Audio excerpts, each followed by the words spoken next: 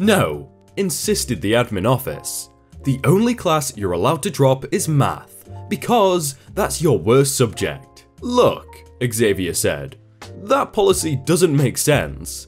If you're going to be bureaucratic about this, all I need to do is make biology my worst subject, put zero effort in, fail next semester's exams.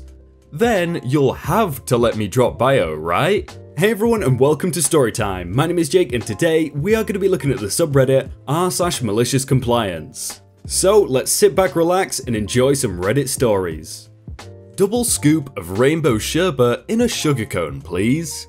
I was working at an amusement theme park during my first year of college. There were 3 adjacent food shops near the park entrance, and we would often switch between them as our schedule changes. One is a bakery, the second is an ice cream parlor, and the third is a hot dog spot. I worked a ton of nights at the ice cream parlor, which is by far the stickiest, most hectic place compared to the other two. We worked the earliest and latest shifts out of all the areas because we're at the front of the park. I was at the end of a 16-hour day and my hairnet was fraying. My employer pays out overtime like Tic Tacs. People would stand in a long line and wait up to 45 minutes for our ice cream. It's not that our menu is to die for, it's because that's all people know in theme parks. Lines. You wait in lines. Occasionally, we have guests complaining to us about the line, but haven't taken that time to look at the menu and know what to order. Other times, we have guests who have special requests for their desserts. We fulfill their orders as best as we can, but if it's not a good idea, we'll try to suggest an alternative. We had a loud and sticky kid who was screaming in the line. Nobody was into it. Her family was over it. She made a beeline to my register without waiting for me to call them over. My guest left and I was still counting my change when the kid let out a demanding "Hello" to call for my attention as her family made their way over to my spot. I asked her nicely to wait while I finished up. She said I should be done by the time she comes up. Her parents were out of earshot when I replied, in a pleasant but stern tone, that she should have waited until I called her over. She was a little shocked to hear anything said back to her, but on with the transaction. The parents ordered their waffle bowls, 2 siblings ordered their sundaes, then the kid in question. She asked for a double scoop of rainbow sherbet in a sugar cone. Now, think of rainbow sherbet and whatever memory you have of it. Soft, mushy, and never in a stiff or hardened state. And as delicious as they are, sugar cones are teeny tiny compared to our traditional waffle cones. I asked if she was sure. She shouted, "Yes!" in exasperation and complained to her parents. They were tired and told her to just finish ordering. I warned her that it might melt and asked her if she wanted me to turn the double scooped sugar cone upside down in a cup so she can eat it without worrying about it spilling off the sides. She grumbled and gave me a resounding "no," said a couple of other unruly complaints to me. Her family didn't react, so I went ahead and gave that sweet, sweet girl the biggest double scoop of rainbow sherbet I can fit over the small sugar cone. I couldn't even bring it to her fast enough across the counter before it began melting and falling all over the sides. She ambitiously tried to lick it while walking away. It was time for my break, but I saw her cry over the fallen top scoop as I got my till out and left. A louder scream echoed through the shop, and I turned and see that the second scoop has dropped out as well.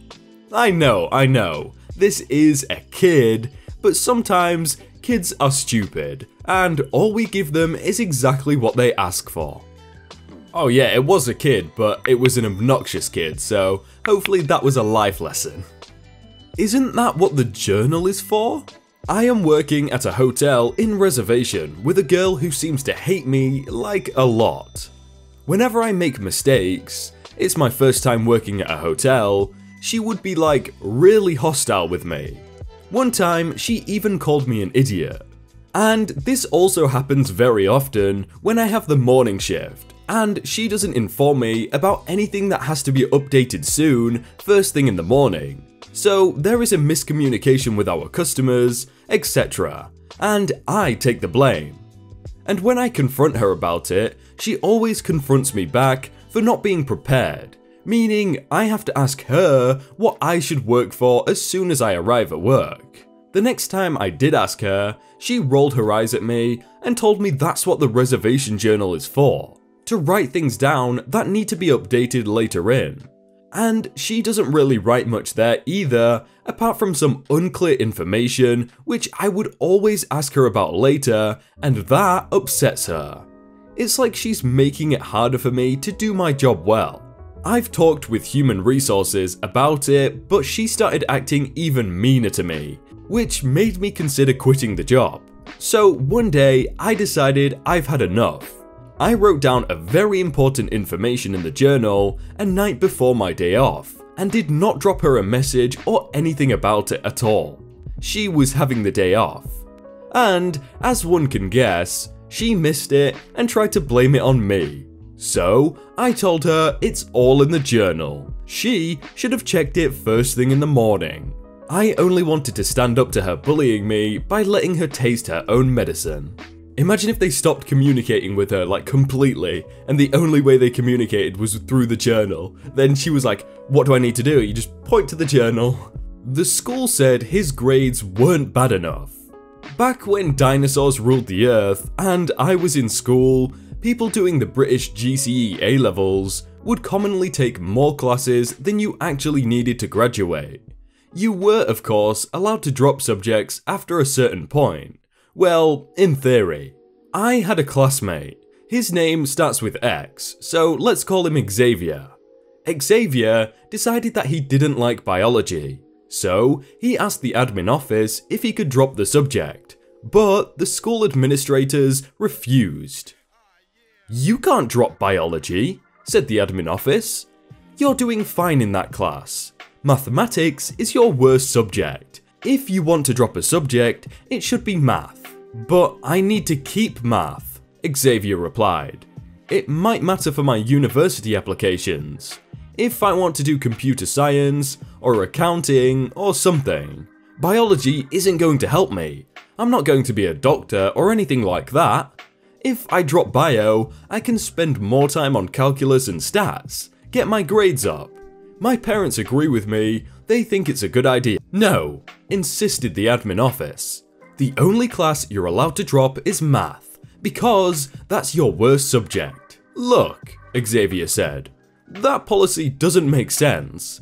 If you're going to be bureaucratic about this, all I need to do is make biology my worst subject, put zero effort in, fail next semester's exams. Then you'll have to let me drop bio, right?"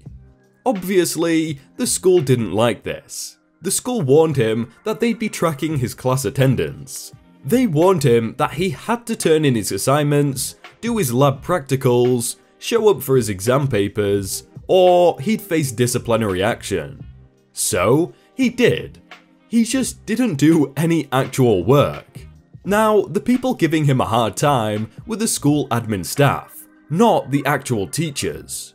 The bio teachers were slightly sympathetic. They thought the policy was kinda stupid too, but they had to enforce it. So, Xavier asked them if he could physically turn up to his tutorials and lectures, but not actually take notes. Maybe he could do something else to stay awake, like clean his sports gear. The teachers said this was fine. They didn't count on him coming into the lecture theatre, sitting down, and unleashing a sword with a cheerful red tassel on the pommel. Then, he took out his rags and metal polish. We had designated seating, and Xavier was near the front. Since the lecture theatre had elevated rows of seats, it meant a few hundred students could see the room's fluorescent lights gleam brightly off his sword by the time he was done. "I'm a wushu practitioner," Xavier explained, pointing to the other weapons sticking out of his duffel bag. "If the fencing and kendo kids get to carry their gear, then so do I. Xavier also turned in all his assignments and dutifully sat for tests. The entire biology department discovered what he'd been doing at the next post-exam review. When the teachers showed us some examples of good and bad answers, they didn't reveal which student had submitted the papers, of course. But it was pretty obvious who was responsible. When we were dealing with lines like, anaerobic respiration produces alcohol, which makes it very popular on Saturday nights. Or, eventually, the molecules get bored and leave. They had to give him some actual marks, since at least part of that stuff was technically correct. The school let him drop biology. This wasn't Xavier's only brush with the school's authorities. He was that kind of student. So, of course, given his long-standing respect for education and institutes of learning, he ended up as a high school relief teacher a few years later. Today, he teaches courses at a couple of polytechnics and a local university, and is finishing grad school on the side. Someday soon, I figured they'll be calling him Professor X. I used to love trying to think of questions like that, witty things that you can write to make someone laugh, but that was really good, like, oh, the molecules just get bored and leave. Like, if you don't know the answer, you may as well put something funny. Please change your Facebook review to a positive one. Okay. A few years ago, I bought a new shed/sunroof combination for my garden. It was pretty expensive, and thus I also paid for the company to build it. Knowing me, I would mess it up, so I was happy to pay a professional to come fix that for me. The shed has a roof with a bitumen topping. It looks like very thick sandpaper. The professional builder tacked it in place, and that was that. I asked him if no glue would be needed to keep it in place, but obviously I know nothing, and that was a dumb question. Lo and behold, 6 weeks later, a mild storm blew off the entire bitumen topping off of the roof. I called the company, only to be told I should have known this would be a temporary roof, and these need to be changed like every year. Can you smell the BS? I replied, it has only been 6 weeks, you need to come fix this. Nope, a storm was the reason for damage. Act of God, no help from them. Well, okay, they promised to send a new roll of bitumen so I could replace it myself. I waited, no bitumen. I went to their Facebook page to find lots of people complaining about similar stuff. I wrote a review warning people to not buy their expensive sheds, as they get built wrong and any damage resulting from this does not get resolved by them whatsoever. Mind you, this shed was over 1,000 euros. A half an hour later, I get a phone call from said company. They tell me they will come the next day to put on expensive shingles to make up for the damage, at their own cost. But I do have to change my review. I waited for them to come fix it, and they held to their promise. So did I. I wrote on their page how they came and fixed my roof, even exchanged the material for a much more expensive solution, the very next day, at their own cost. Needless to say, this caused a mess of customers demanding the same solution. You're welcome, douchebags. You see, that's why you just do it right in the first place, and then you don't have to go through all of this kind of negative stuff, but they deserve the loss in having to put things right for the other customers. Hey everyone, I hope you all had a really good day and that you enjoyed that video. If you want to check out some other videos, then click on screen right now, or check out the playlist down below. If you enjoyed that video, then please do leave a like, and if you want to submit your own stories, then you can do so by joining the Discord in the top link in the description. But thank you so much for watching, and I will see you very soon.